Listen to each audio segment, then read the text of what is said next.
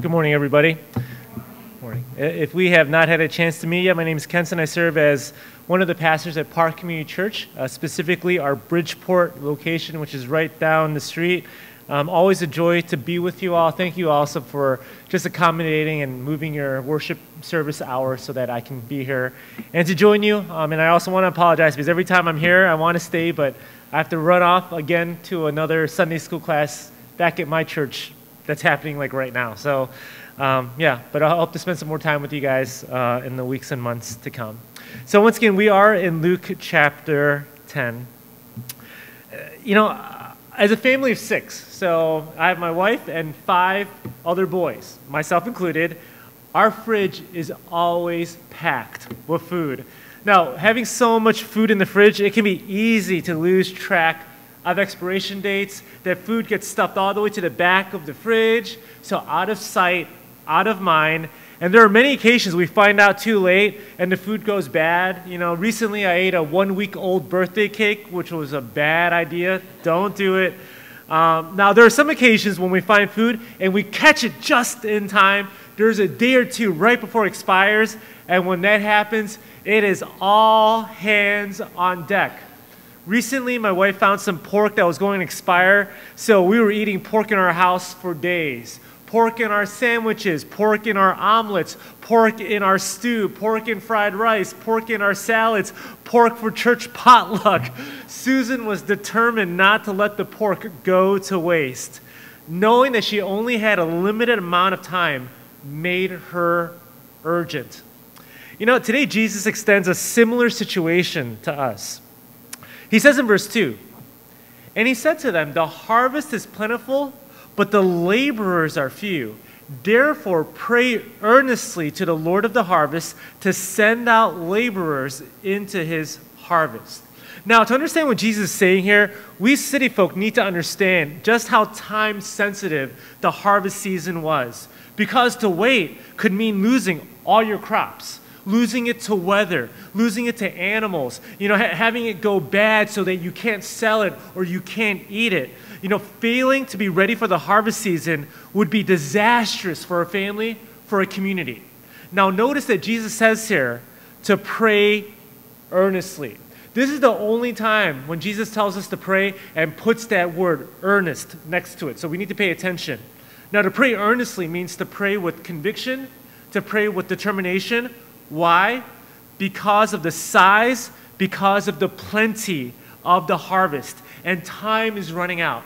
So imagine a farmer is standing in the middle of a field where there are rolling hills of wheat as far as the eye can see, and the harvest is ripe and ready. It's overwhelming. Some of you have made the drive down to Springfield or to Champaign-Urbana, Southern Illinois, and when you go down that road, there is cornfields upon cornfields upon cornfields. Just imagine standing in the middle of all of that and hearing it's ready to be harvested. It's overwhelming, right? It's overwhelming. You're all by yourself. The task is too great. Even if you were to work on it nonstop, 24 hours, 7 days a week, you had a tractor, you couldn't make a dent because the harvest is so great. Jesus is giving us a metaphor here so that we can feel this urgency. When Jesus talks about a harvest, he's talking about the incredible spiritual need that is around us. People who don't have a personal relationship with Jesus. And when he talks about laborers, he's talking about us. Verse 1. "After this, the Lord appointed 72 others and sent them on ahead of him." Now, a key word here is the word others. This tells us that the circle of those who are part of Jesus' mission is expanding. That first, Jesus came to earth on mission. Then after that, he had his 12 disciples with him on mission. Now we read in our verses that there are 72 disciples that are now on mission.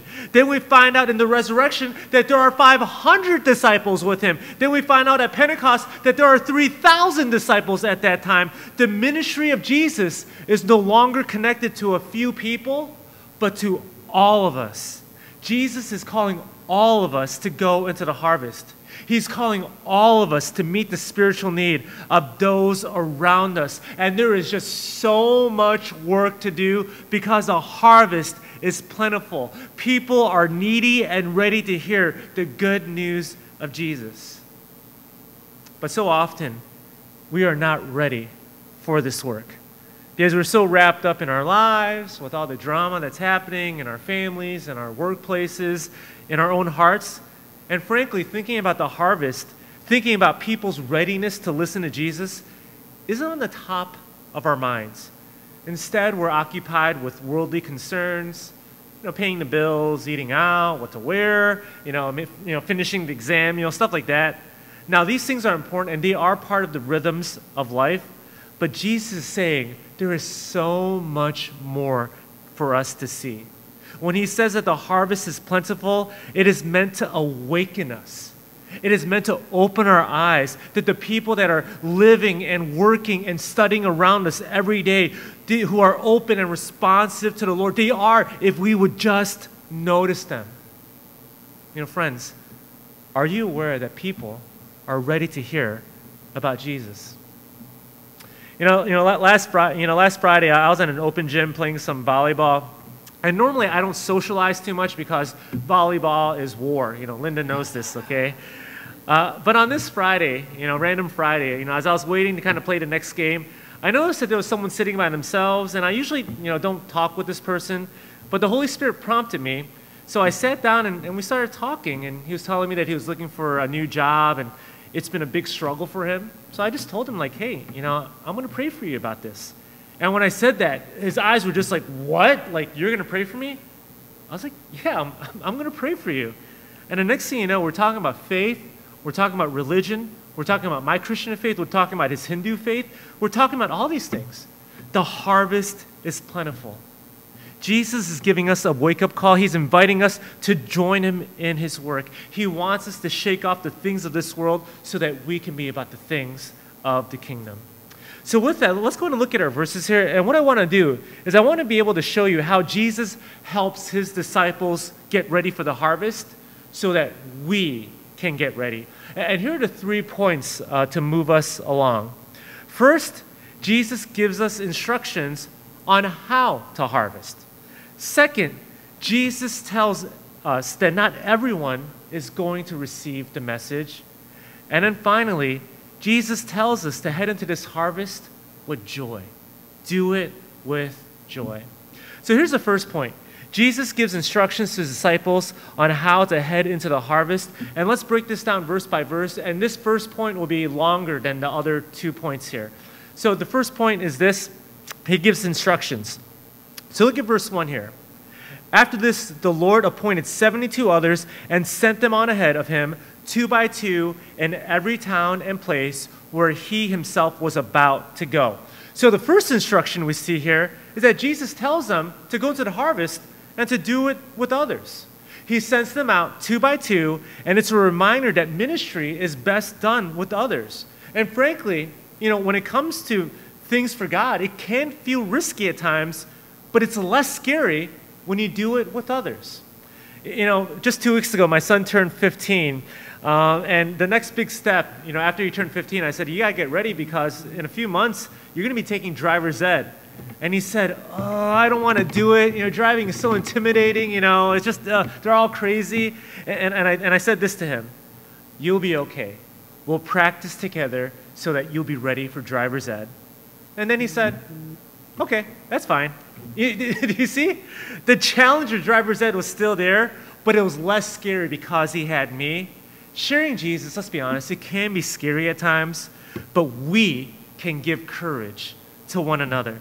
We can give wisdom so we can discern how the Spirit is leading. We can protect one another from accusations and temptations and distractions. We together can answer questions together. Ecclesiastes chapter 4 says this. It says, 2 are better than 1 because they have a good reward for their toil. For if they fall, one will lift up his fellow, but woe to him who is alone when he falls and has not another to lift him up. invite other believers to join you in reaching others. Have them pray with you. Invite those who don't know Jesus to come to Bible study or to come to Sundays, and let the church family welcome them in. Let them help with the work too. Don't work the harvest alone. You don't have to. Here's the second instruction that Jesus gives. He tells them to pray. In verse 2, he said to them, "The harvest is plentiful, but the laborers are few. Therefore, pray earnestly to the Lord of the harvest to send out laborers into his harvest." Why pray? Because God is the Lord of the harvest. He's the one in control. He's the one who brings the fruit. Once again, the harvest is too great. We can't keep up with it, but God can. We can't do anything to save the eternity of souls. God can. We can't transform hearts to spiritual life. God can. In Luke chapter 18, there's a story of a rich young ruler, a guy who has it all. And when he goes to Jesus saying that, "Hey, how do I have eternal life?" Jesus says, "You know what? Give up everything you have and follow me." And the guy's like, "I won't do it." The disciples are just so discouraged because they look at this rich young ruler and they're like, this guy has it all. He has wealth, right? So clearly God's blessed him. He says that he's been following the law perfectly. So if a guy like this can't get into heaven, who can get into heaven? Jesus answers, "What is impossible with men is possible with God." The harvest is impossible for us, but nothing is impossible for God. This should give us incredible encouragement to share Jesus with others, because I'm not the ultimate factor in someone's salvation. Thank goodness I'm not the ultimate factor. But God is. God opens hearts. God opens eyes. All we have to do is trust him and to let us use us. Praying for the spiritually lost in our lives should be a daily rhythm for us every day. Next, Jesus instructs his disciples to be lambs. To be lambs. Verse 3, "Go on your way. Behold, I am sending you out as lambs in the midst of wolves." Now, if Jesus is trying to get his disciples excited for this mission, it's doing the opposite here, if you ask me.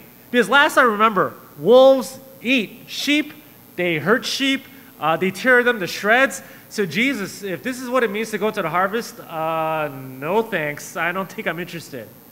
Now Jesus here, to a degree, is being transparent about the challenges of following Jesus, that the world hates the truth of God. They hate that God tells them what to do. They hate the cross because the cross says to the world, you are wrong. You must repent. That is not a popular message. And we'll talk about this in our second point. The world's not always going to receive those who give the message of Christ. So the harvest will be hard.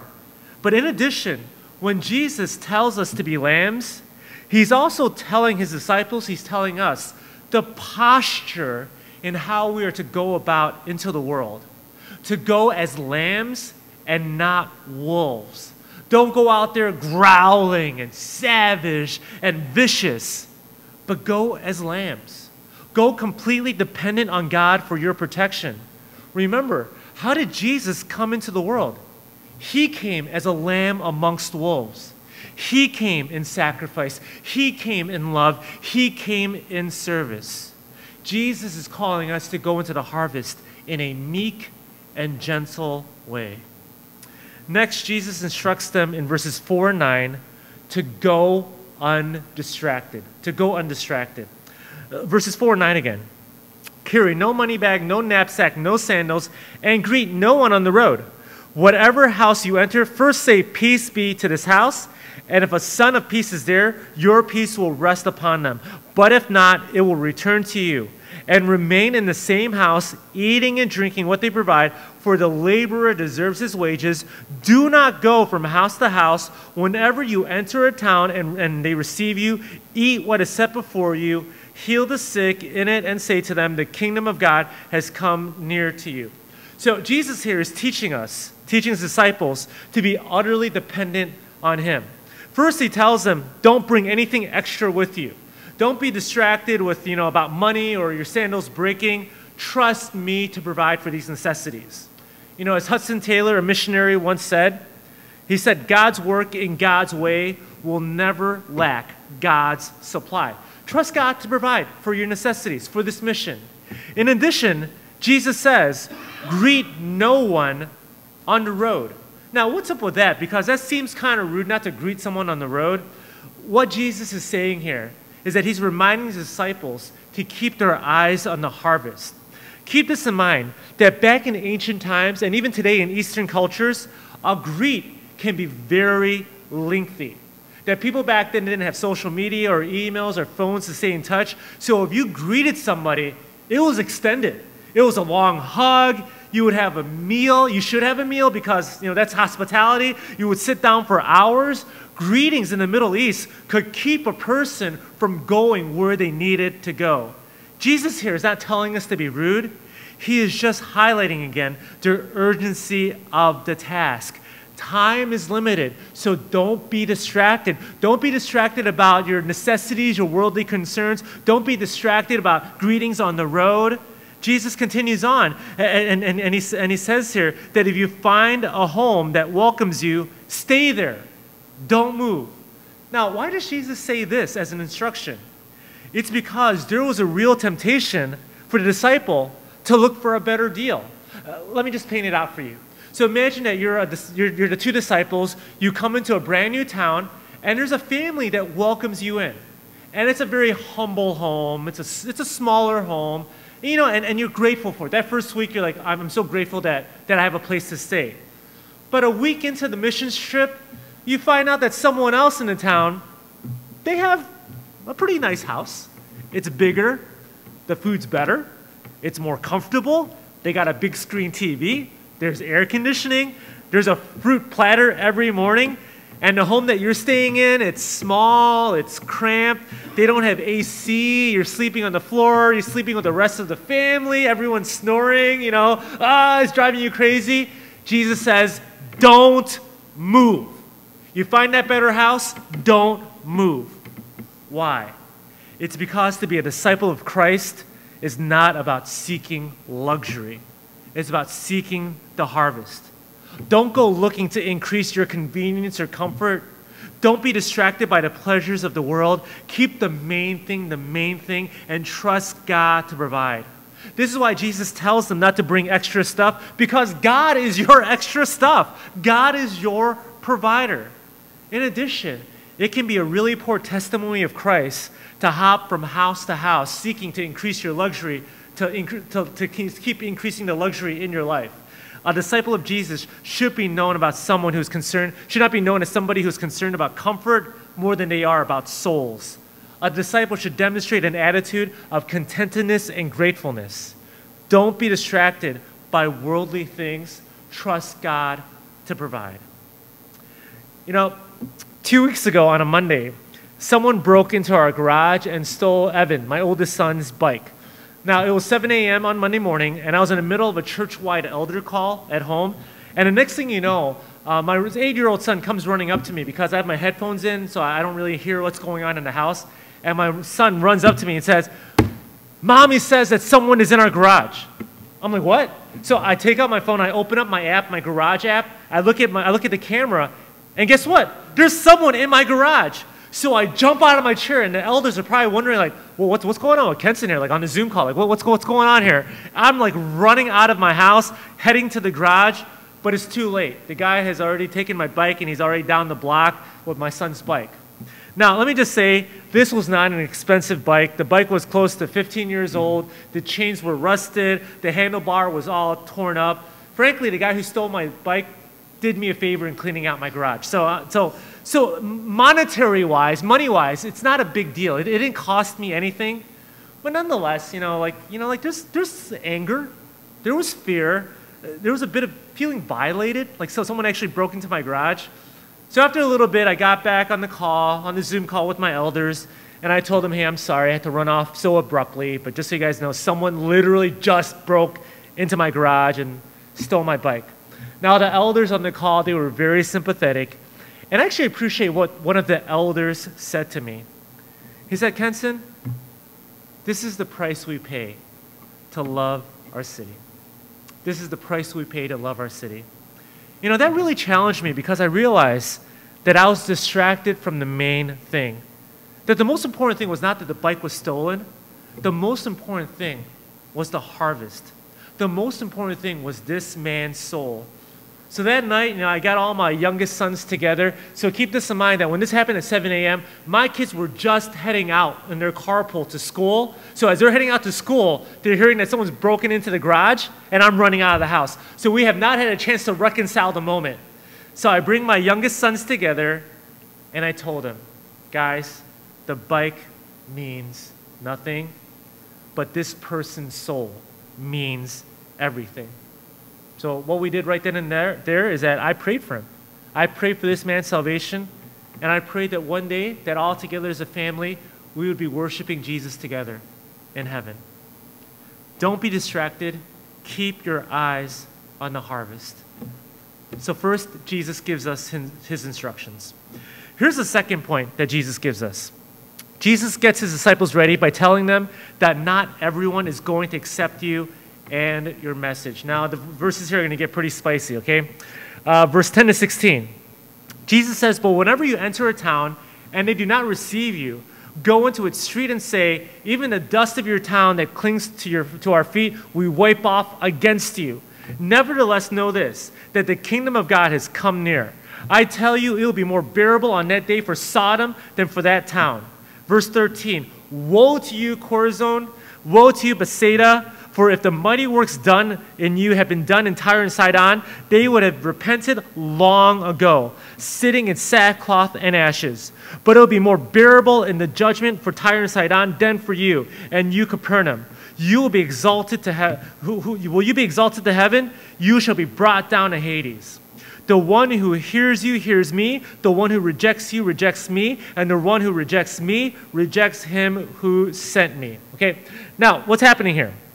The symbolic act of wiping dust off your feet from a home or town that didn't receive you was to emphasize how severe their rejection is of the message of Christ. Because to reject you, as Jesus says here, is to reject Jesus, which is to reject God. Now, because this was happening, this was showing, when you're dusting off your feet, it was actually showing the response to the hardness of people's heart. And we notice in our verses that Jesus goes in really hard on Chorazin and Bethsaida and Capernaum, pronouncing judgment on them. Verse 12, Jesus first says, I tell you that it'll be more bearable on the day of Sodom than for that town, a town that would reject the message of Christ.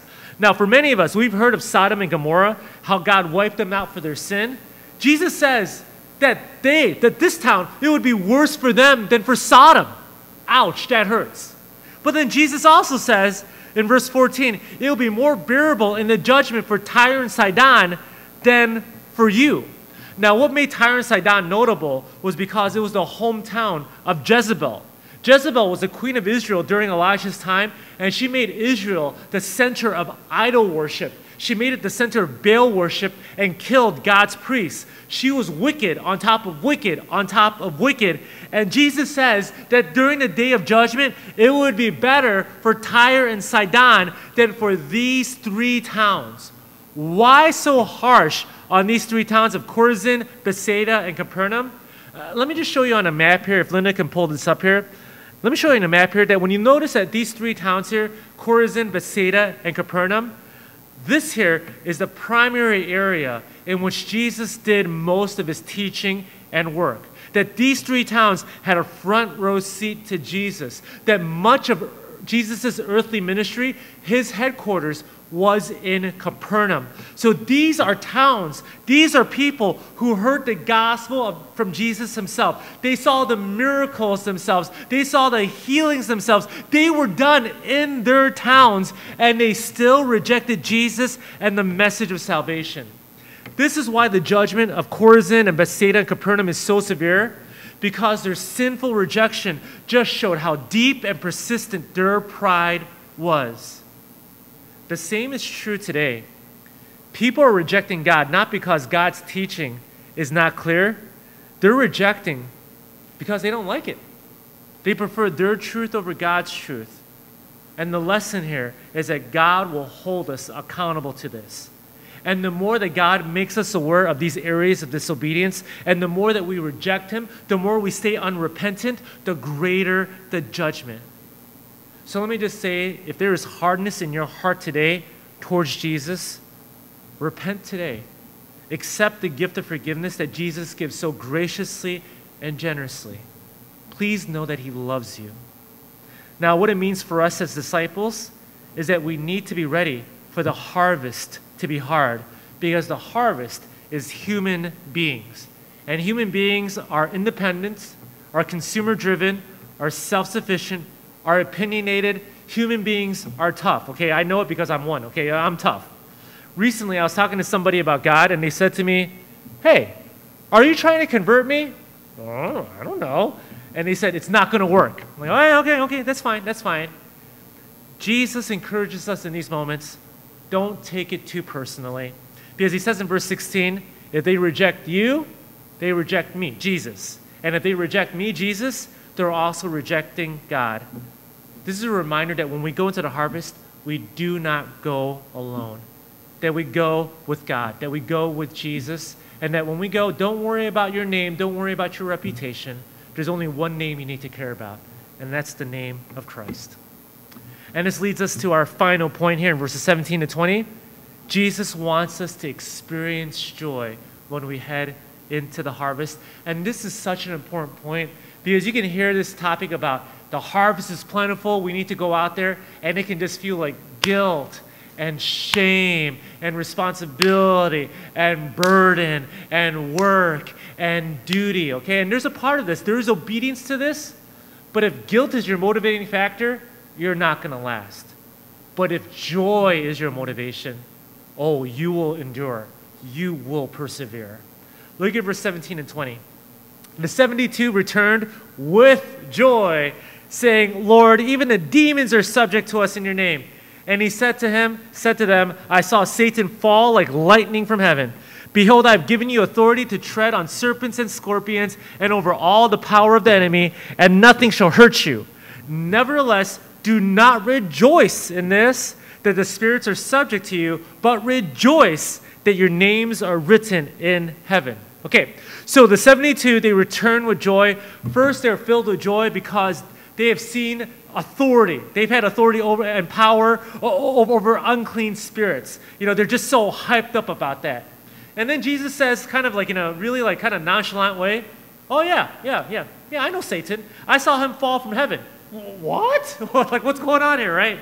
Now, first off, let me just say this. When Jesus uses the word Satan, which is now the first time that he uses the name in the Gospel of Luke, this Hebrew name means adversary. I think this is to tell us that this is the enemy of the harvest. It is Satan. That God would seek to give life and life to the fullest, that Satan would seek to kill, destroy, and steal. Now, when Jesus says here that I saw Satan fall like a lightning from heaven, man, that's such a big statement, okay? It tells us a couple of things about who Satan was and is.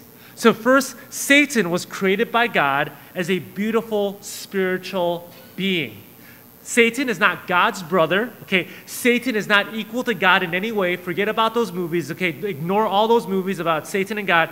God is creator. Satan is created. They are not on the same level.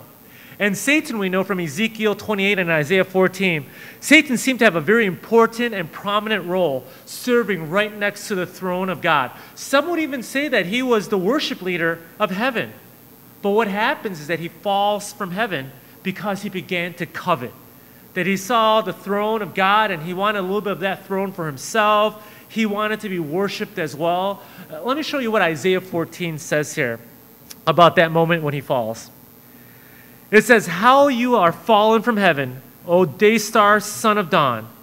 How you are cut down to the ground, you who laid the nations low. You said in your heart, I will ascend to heaven, above the stars of God. I will set my throne on high. I will sit on the mount of assembly in the far reaches of the north. I will ascend above the heights of the clouds. I will make myself like the Most High. But you are brought down to Sheol, to the far reaches of the pit." In these few verses, 5 times we see Satan say, "I will." This is the very sin of Chorazin, Bethsaida, and Capernaum. This is the heart of pride and unrepentance. I will instead of God's will. So Satan was cast down by God from heaven, taking a third of the angels with him. And Jesus says here that I remember that day. It's an amazing statement. First, Jesus affirms his deity, that I was there from the very beginning. And second, Jesus tells us that Satan is a fallen and defeated foe. And his defeat will be final when Jesus returns for the final time. That there is no tug-of-war match between Jesus and Satan. There's no close call. There's no buzzer-beater moment. Satan is defeated, and it's not even close. That is the power of Jesus. God is the Lord of the harvest. This is why the 72 were proclaiming the gospel, and as they were proclaiming the gospel, nothing could stand in their way. No demon can stop them. No unclean spirit could disobey them. Not because of their authority, but it's because they went out with the authority of Jesus. And it's with this authority Jesus sends us out. Now in verse 19, it also says, "Behold, I have given you authority to tread on serpents and scorpions and over all the power of the enemy, and nothing shall hurt you." Now, what does Jesus mean by this? Should we start passing out poisonous snakes and scorpions in church to see who has real faith? Linda, if you can, I brought some snakes in the back over there. If you can just start passing it out, and let's see who has real faith in the room here, right? Okay, no. Okay, it's a metaphor. It's a metaphor. The point is, when we go out in the power of Jesus, nothing shall hurt you. Now, we need to be careful here because this does not mean that you're bulletproof, okay? All 12 disciples, except for the Apostle John, was killed for their faith. Paul, we know, was shipwrecked, he was hungry, he was stoned, and eventually beheaded for his faith. Following Jesus can hurt. Following Jesus can cost you your life. We see this all across the world. So what does Jesus mean by this when he says, nothing can hurt you? It means nothing can do final harm to you. This is why Jesus says in verse 20, "Nevertheless, do not rejoice in this, that the spirits are subject to you, but rejoice that your names are written in heaven." Jesus is telling them that as great as it was that you were casting out demons, as great as it was to be serving the Lord, as great as it was to be working the harvest, there is an even greater joy than that. It is the joy of salvation. Your name is written in permanent marker in the Lamb's book of life that we read about in Revelation 13, verse 8. In John chapter 10, verse 28, it says that no one can snatch us out of the Father's hands. So if our name is written in the Lamb's book of life, I'm forever secure. This is such an encouragement. As hard as it might be to follow Jesus, as challenging as it might be to share our faith, we belong to Jesus. Our names are in the book. And when your name is in the book, these things are true of you. You are ransomed from every bondage. You are purchased for God's precious possession. Christ has taken your place under the punishment of divine wrath. God has taken out the heart of stone and put in its place the heart of flesh. He has forgiven you all your sins and declared you innocent before God. You are rescued from the terrors of hell. He will lead you in paths of righteousness for his name's sake. He will present you blameless before the throne of God. He will give you a new glorious body free of pain and suffering. He will give you access to the very presence of God where there will be fullness of pleasures forevermore. This is your greater joy. This is a joy that is deeper than all other joys. This is such an important reminder that no matter how gifted you are, or productive, or successful, or powerful, or fruitful in ministry, nothing is ever better than being saved. In addition, not every day is going to be great. Now, these 72 come back and they're successful, they're encouraged, but not every day is going to have a happy ending. Sometimes we will get discouraged, and Jesus wants us to know that what is going to carry us is not the success of mission, It's not how productive you were for God. It's not about how many people are filling up the pews. It's not about how many people are showing up to this ministry program. It's not about how many people are clapping for you or patting you on the back or noticing all the things that you're doing. No. Your encouragement comes when you know that you're secure in the Savior's arm. It's knowing that nobody can erase your name from the Lamb's book. We have to keep this in mind because this will give us joy heading into the harvest. That as we preach the gospel to ourselves, we see how Jesus loves us, pursues us, and secures us. How can we not love others the same way? That if Jesus has given us his all, how can we not give our all for the harvest? To know that we are saved securely and eternally means that none of us should be sitting on the sidelines. We have no reason to hesitate. Jesus is the Lord of our lives, and he is the Lord of the harvest. Amen? Amen. So Bethany Baptist, the harvest is plentiful. Are you ready? Let's bow our heads. Let's pray.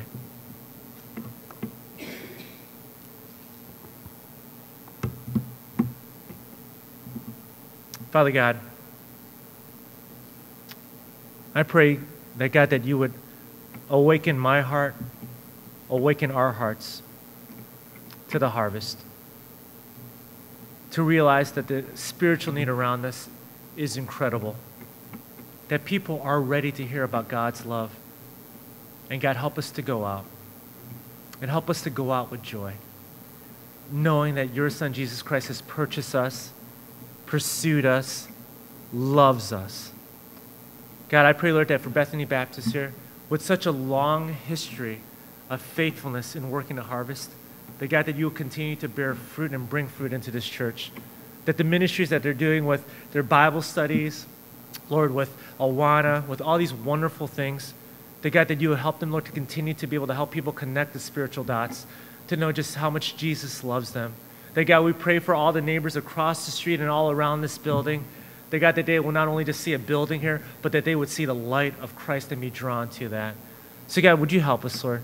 Help us individually, and God, help us corporately to be ready for the harvest. And it's in the name of Christ we pray. Amen.